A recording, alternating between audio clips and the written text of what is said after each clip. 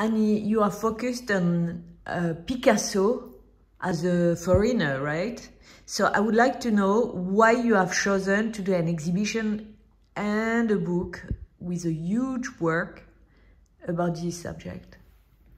Because I've been completely obsessed by the crossroads between alienation, being a foreigner, being a stranger, and the field of the art world.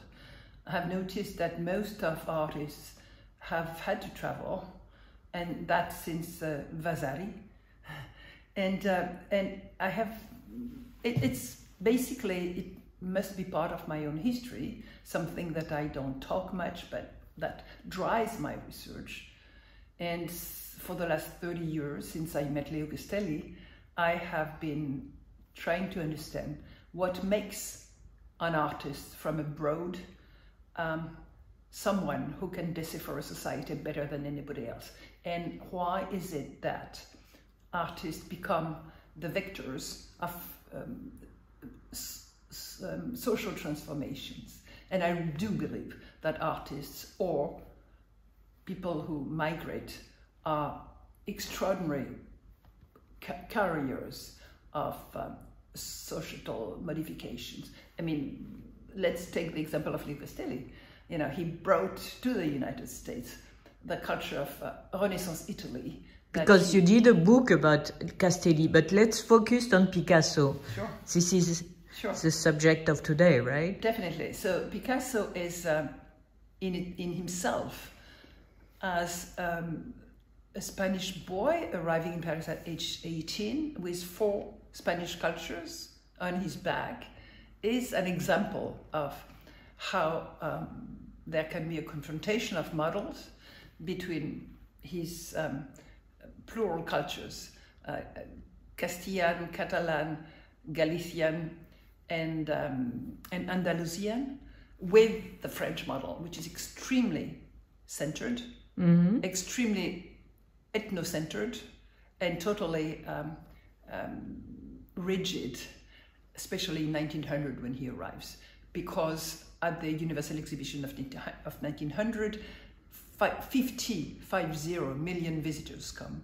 This is the biggest art exhibition in the world. And the French president, Émile Loubet, is sending fabulous speeches about France as a model, showing its genius all over the world. But Picasso, for Picasso, the genius is in the Prado.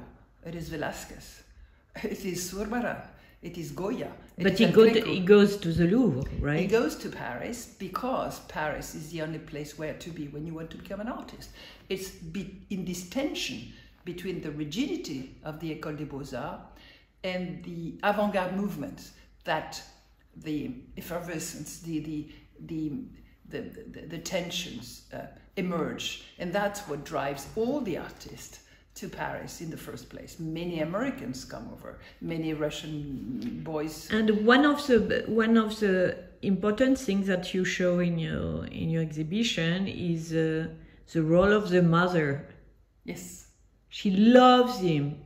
Certainly. She's completely mesmerized by him. Yes. And do you think since the beginning she thinks he's a genius? Yeah, definitely. You know, I think that behind a genius there's always a Jewish mother. Yeah, but she's not Jewish. She might have been Jewish because she was from Genovan origin. She was Picasso is from Genova. So this is something that even the family, they sometimes say, Diana Picasso says so. So it might be. But anyway, she's from Andalusia and she behaves like the women from the culture of Al-Andalus, which is the medieval culture with the 3 religions together. And this is the culture where I was born in North Africa, therefore I know it. But this is one of the scoops of my show.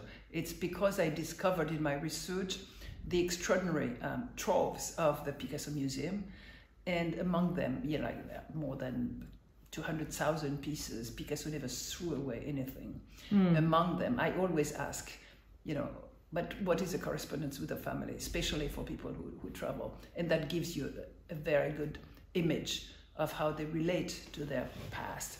And in fact, Picasso's mother wrote to him from 2 to 4 letters a week for 40 years. And each time she ended by saying, receive wonderful affection from your mother, who loves you so dearly and never will forget you. Every time she writes that, she ends with that. And shortly, speaking about what is his perception of France at the end of his life?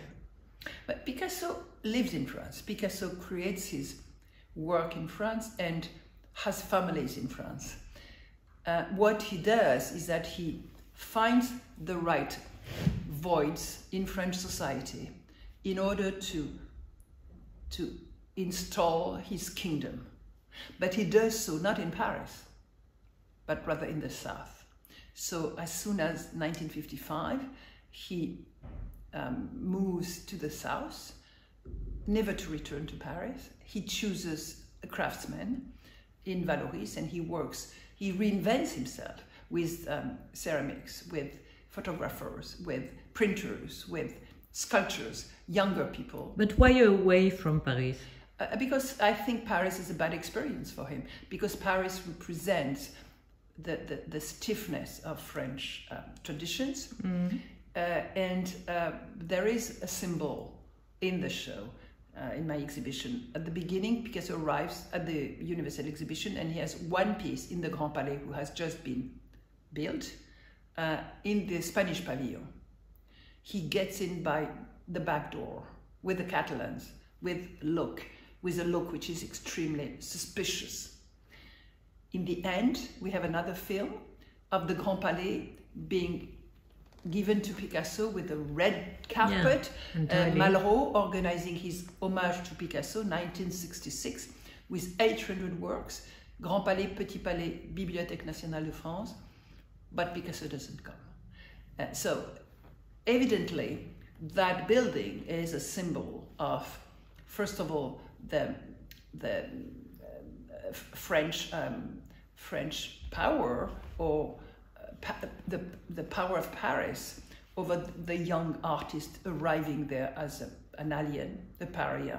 Mm-hmm. But also the reverse of the situation. The whole power gamma has totally shifted because of Picasso's astute genius as a fabulous strategist. And he has made Paris his kingdom, and France his kingdom, and the world. So this is absolutely brilliant. That's what I discovered. Merci.